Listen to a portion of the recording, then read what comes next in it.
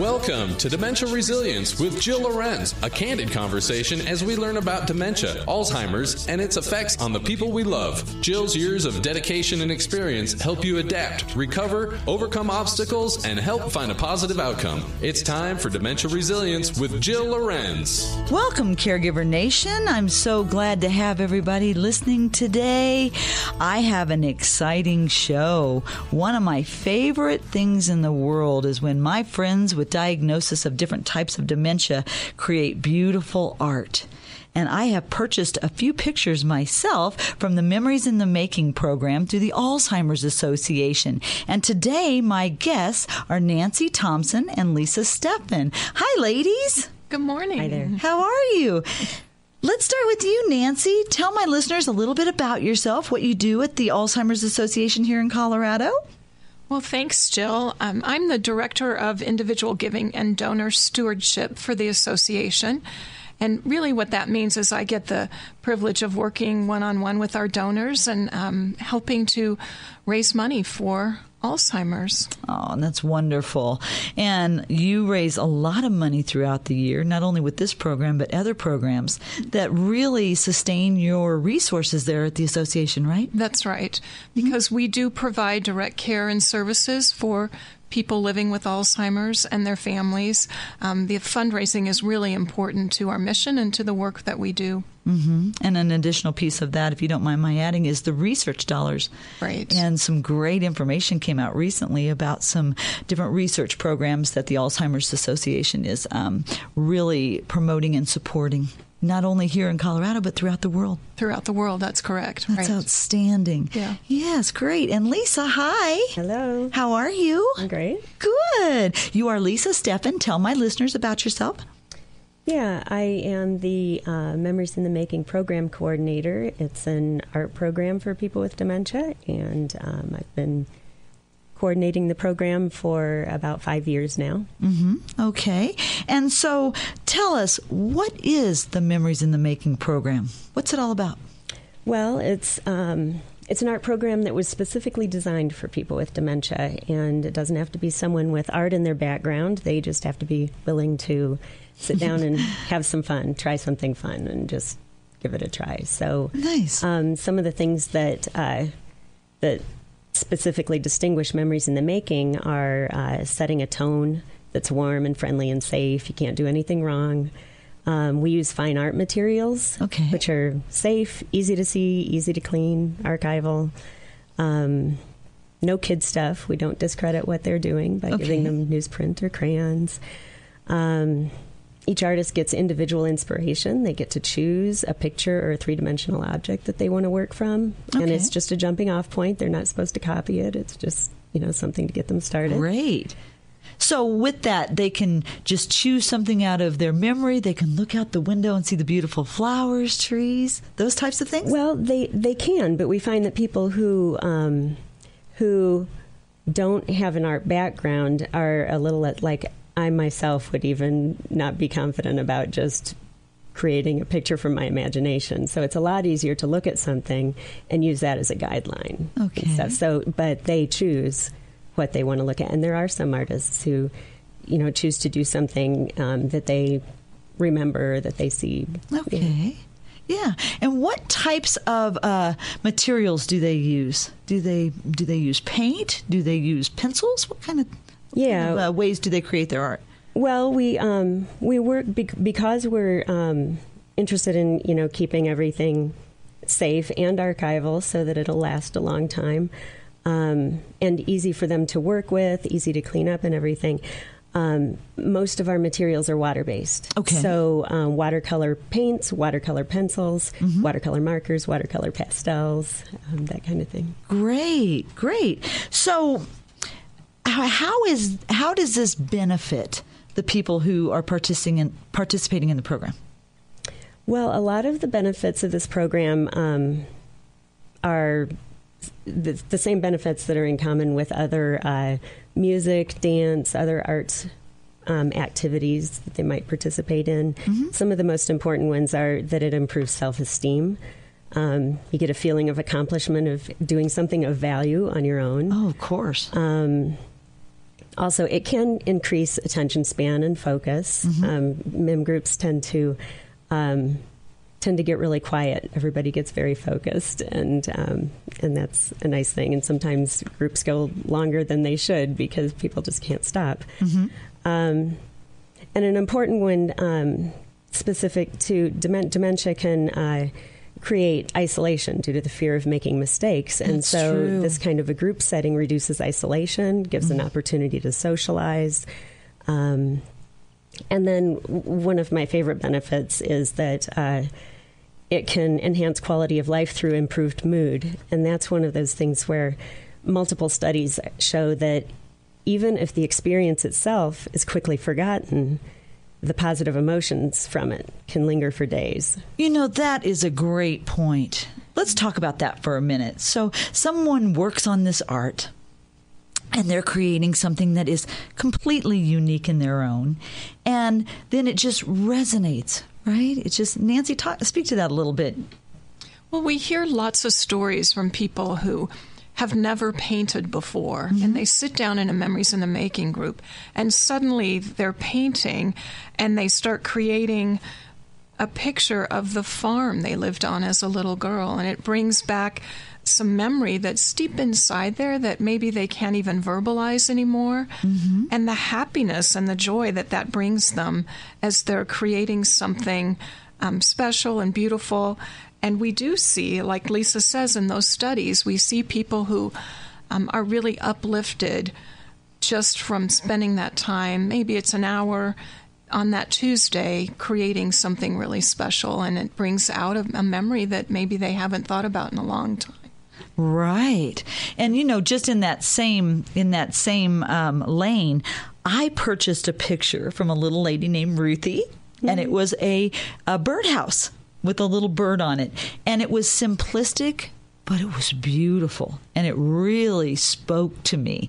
So, Lisa, these classes, the art projects, are held in care communities? Yeah, the program takes place in about 90 care communities statewide. Wow, okay. Yeah, and one or more groups take place weekly at each site. So okay. And how long are they? Usually an hour. Okay. Sometimes, if a facilitator notices that their group is never finished after an hour, they'll extend it. But, yeah. Well, let's talk about the people who facilitate these groups. Who facilitates the MIM painting programs, and how do you bring them into the fold? How are they trained? Well, ideally, each MIM group is facilitated by two people, one of them being a care community staff person, and the other being a volunteer who was brought in from the community. The volunteers often come to us with an art background. Okay. And so they bring familiarity and comfort with art materials and creative ideas. And then the staff know the artists, and they can identify who's appropriate to participate. They have comfort with caregiving and the related needs that might come up. So, that really makes an ideal team, those two people facilitating. Okay. So I can imagine that if someone is sitting there and they're trying to paint a picture, or they're struggling a little bit, having a trained art instructor really can help them find that peaceful place. Yeah, and we try to not focus so much on instructing per se, but more developing, coaching, guiding, offering ideas, encouraging. Yeah. Excellent. So we're not teaching them how to achieve perfect perspective in a landscape. Okay. But, yeah, we're just encouraging them to keep painting and keep adding more. And fantastic.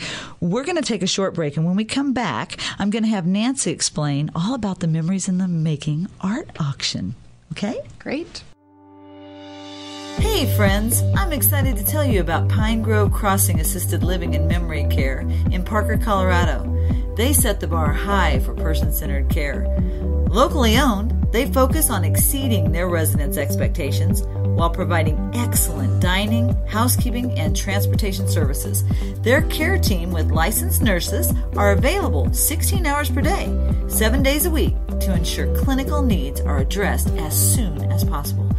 Please call or visit them at pinegrovecrossing.com or at 303-996-8000 and see how care goes into everything they do.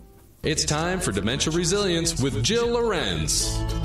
All right, we're back, and my guests today are Nancy Thompson and Lisa Steffen from the Alzheimer's Association Colorado, and we're talking about your Memories in the Making art auction, a fabulous event every year. I really enjoy it. And the people that participate in this program create beautiful artwork. And when they do that, it's showcased at your annual auction. And it's coming up soon, right, Nancy? That's right. The Memories in the Making art auction is Saturday, June 8th. Okay. And it's kind of a culmination of all the artwork that's created by people with Alzheimer's or some form of dementia who paint in our Memories in the Making program. Mm-hmm.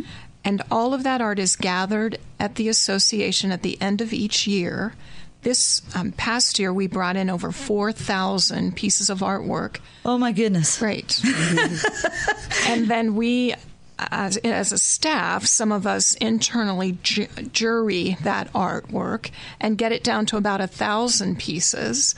And then we have a professional jury of local professional artists who come in, and they jury it down and choose the pieces that are then in the art auction. So this year, we have 116 pieces of artwork that was created through the Memories in the Making program. And then we also have 49 local professional artists or Colorado professional artists who pick a piece of that Alzheimer's artwork and they paint something to pair with it. Okay. So that's also part of this auction. Okay. So all of that will be auctioned off on Saturday, June 9th. Okay. So let's revisit just a minute. Pairing. What does that mean?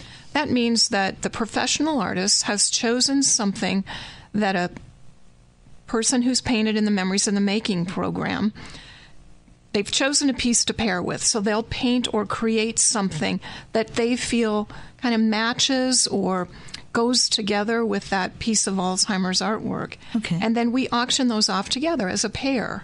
And there's some really amazing pairings that we have this year. Okay. So does that mean that they're really trying to look and see what the person with Alzheimer's or different types of dementia tried to paint and maybe interpret that?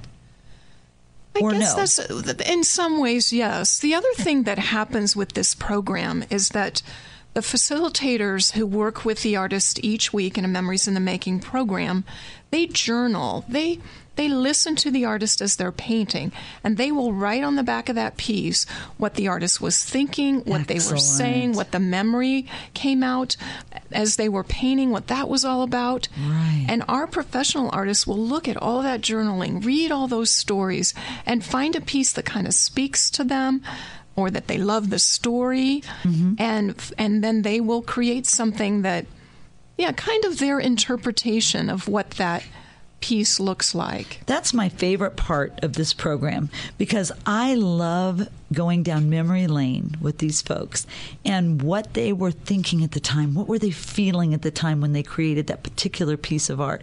And it could be abstract, right, Lisa?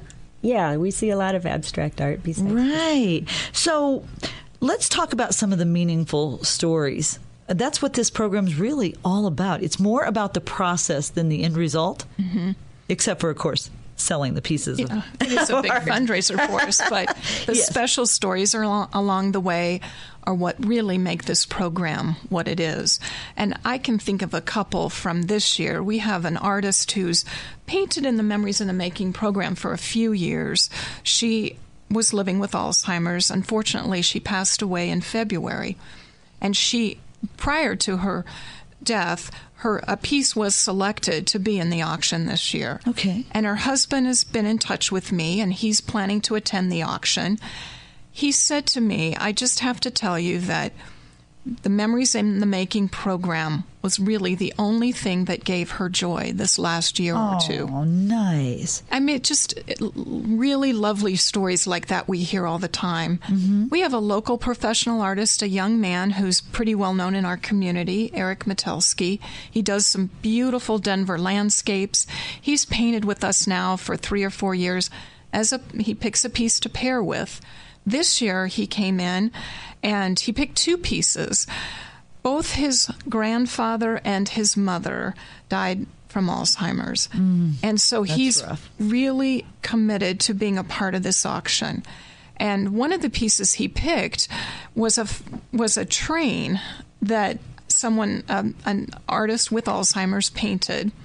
And he wanted to pair with that because he had a picture that his grandfather took of the 1933 State Fair. Oh, and wow. It's a train station and all these people. And that's the picture that he painted for us was his interpretation of that photograph that will then pair with the train that the Alzheimer's artist painted. So we find so many special stories like that. We have many professional artists who have Alzheimer's in their family, and that's why they donate and contribute to this art auction. It's pretty special. That's what makes it so beautiful.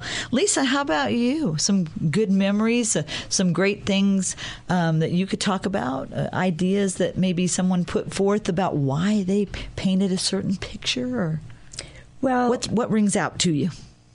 I guess I'm thinking of one that I like the commentary and stories that get recorded that end up really resonating with the families. Mm-hmm. And there's one in the art auction this year, a painting that was, I forget the exact title, but it's something about Hawaii, and it's the reflections by the artist on the back of the paintings included something about to go back in time. And when her daughter saw that painting and it was titled relating to Hawaii, she said, "We went on a family trip to Hawaii like when I was young." And so, this was a memory that went way back, and, and she said that's definitely what she's tapping into there, and it was really meaningful for her. Oh, I love that. We see a lot of families, too, who will say to us, "I didn't even know she was painting." Right. And I had no idea that she could do something like this. It's really, really cool to see the family's reaction. Well, I think it's meaningful to families on numerous levels, but really, it just is an event that touches the heart. I mean, it really does. When my mom was ill with memory loss, and she had hippocampal sclerosis, I thought for 23 years she had Alzheimer's, but she didn't. She had a disease that mimicked it. And, I would have given anything to have her come back to me, at a certain point at the late stages of the diseases. And I would have loved to have had her participate in this program because I see this over and over. It's a beautiful event, but it's also sort of emotional for families when they come and grandchildren and family members come and say, "I didn't know Grandma or Grandpa could do this." Or even the people with younger Alzheimer's who create something and their siblings look at it and say, "I remember this. I see what he or she was thinking. I can feel that." Right. Right. Yeah. Yeah. It's pretty really special. It's really special. So I want to talk a little bit about how you choose specific pieces of art from different levels of dementia.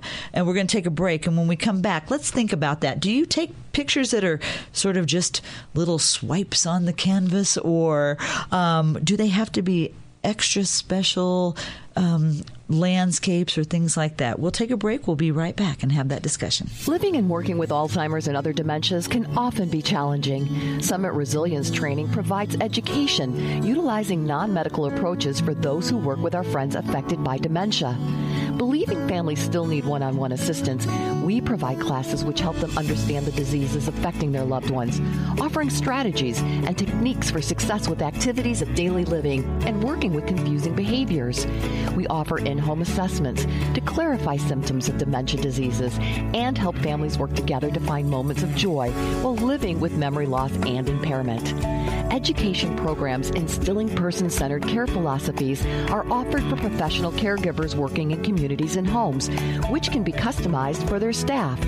Training is also available for first responders, such as law enforcement, fire, and EMT personnel. We are passionate that people with dementias such as Alzheimer's, Parkinson's, and others are approached with compassion and understanding, and those who work with them have all the tools they need for success. Call us at Summit Resilience Training, 303-420-6988 to schedule a class or in-home assessment. Visit our website at summitresiliencetraining.com for more information. It's time for Dementia Resilience with Jill Lorenz. Okay, I'm back, Caregiver Nation, and I've got Nancy Thompson and Lisa Steffen from the Colorado Alzheimer's Association with me today, and we've been talking about one of the most beautiful events I have ever witnessed. And one of my favorite things, Nancy, was always coming into the room, and Lisa, when you brought the art in and the staff at the Alzheimer's Association could come in and look at the pictures. And we were jockeying to see which ones we wanted to purchase. And they're beautiful, beautiful artwork, right? And that still happens at the association. It still does. Yes. So but I want both of your opinions on this. How do you choose between the paintings? Say, for example, my mom wasn't an artist, and she might just put a few swipes of color on the canvas of different colors of paint. And then there are people who paint pictures you can easily identify and are quite good. I mean, that could rival anyone that is presenting in an art gallery. So how do you choose what paintings make it into the art auction? I know you said you choose from 4,000, but let's break it down a little bit so my listeners can understand. Is there all levels of expertise in this? Yes. So one of the things we look for is that the art represents different stages of the disease. I love that. So we'll have people who are early onset all the way to people who are in their 90s and have been living with Alzheimer's or dementia for quite some time. Okay. We also try to represent all the care communities who are involved. So there really is a strategy to what we do in picking the art. Right. And we bring in the professional artists who jury it. They work in different genres as well. So we don't just have landscape artists choosing. We try to mix that up a little bit. And our jury is amazing, and they love this program, and they're really careful about, like I said, looking at stages of the disease and then looking at different types of art. So we have abstracts and landscapes and buildings and still life and animals. And lots of animals. Everyone loves the animals. And we do have people who are represented, Memories in the Making artists who have never painted before. Mm-hmm. But we also have a couple who actually were professional artists. And there's one artist who's been with us for many years now, and she's still painting just beautiful works of art. Isn't that amazing? And maybe doesn't even remember that she was a professional artist at one point. So we run the gamut of different types of art and really looking at representing the disease in different stages. That's the best part of this program, in my opinion. The work is beautiful. The work is beautiful. Is amazing. But what's meaningful to me is knowing that someone reached deep into their memory reserve and came up with something that they wanted to put down on that canvas and speak to us and tell us what they were thinking. And it's just spectacular. Yeah. And a lot of that credit should go to those facilitators who work with them every week. Yes. We have some wonderful facilitators who are just, they're lovely with these people, and they really help them just to, make it special and talk with them and work with them and encourage them. and they do a wonderful job. Lisa and her staff train all those facilitators, and that program has gotten so much better over the last 4 or 5 years because of what Lisa and her staff, and then consequently what all those facilitators are doing every week with our artists. I couldn't agree more. And so, Lisa, help me out. Say the date again and where the auction will be held. The date is Saturday, June 8th. And the venue is the Pat Bolin Fieldhouse at the UC Health Training Center. So that's the Broncos training Excellent. facility. Okay. Yeah. Is there a cost to get in? Is there? Yes? There is. We do have sponsorships. We still have a few of those available. And it's $200 a person to attend. And that ticket gets you in the door for cocktails and hors d'oeuvres. And we do serve dinner. A lovely time of, it's a different event. It's not like a typical gala where you walk in and sit down and eat your dinner. There's a great time of walking around and seeing the artwork that's displayed like an art gallery, and then time to visit with people and network and meet other people from care communities or other caregivers and families. And then we do sit down for a program and the live auction. Okay. So it's a lot of fun. So you mentioned that it's at the Denver Broncos training camp. How did the Broncos get involved in this? Well, as you probably know, the Denver Broncos owner, Pat Bolin, was diagnosed with Alzheimer's many years ago now. Yes. And after that announcement became public, the Broncos teamed up with the Alzheimer's Association, and we are now a community partner with them. Mm-hmm. And so they offered to host the event. When the field house opened about 4 years ago, we were one of the first nonprofits to be in there for an event. So they're very generous to us. They open their doors there, and we turn that field house into a kind of mini art gallery and event space. It's amazing what we can do with I'm not sure how many it is. Because it's an indoor football field, right? It's amazing. Yeah, but they've been a wonderful partner to us and support in this, in the fight to find a cure for this disease. Oh, absolutely. And our heart goes out to that family. They've been very generous and very open about their journey. Yes. With Mr. B's disease and his life. And I think really what this program tries to do, in my mind, is create great quality of life for these folks so that they can have fun in their life and enjoy it. And it also maintains their dignity.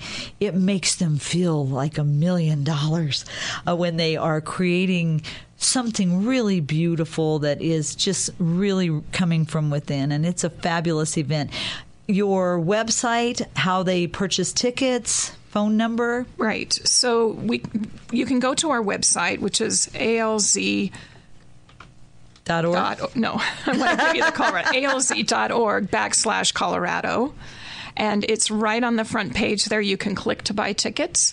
You can also call our office at 303-813-1669. Extension 217 will take you right to where you need to go to buy those tickets. Nancy, will you say that one more time with the phone number? Phone number is 303-813-1669, extension 217. Okay. And so is this event usually sold out? It will be sold out fairly soon. How many people can fit in that field house? Well, we are limited in space there. We generally have an audience of about 700 guests. Okay. And we're getting close to that, but we do still have some space for individual tickets. You can also purchase a table of 10 for $2,000. Excellent. Well, ladies, thank you for being here today. I can't wait to attend the auction. We can't wait to see you there. It's going to be fabulous. Next week, I'm having Randy Kuykendall on the show from the state of Colorado, and we're going to talk about the new regulations that have just come out for the assisted living communities. I think it's really important. I love this program. I testified on behalf of the state, and I'm really looking forward to having Randy on the show. Ladies, thank you, and we'll see you next week on Dementia Resilience with Jill Lorenz. You've been listening to Dementia Resilience with Jill Lorenz. Visit her website website at summitresiliencetraining.com to learn more, and join us next week as we learn more about dementia, Alzheimer's, and overcoming obstacles with a positive outcome. See you next time.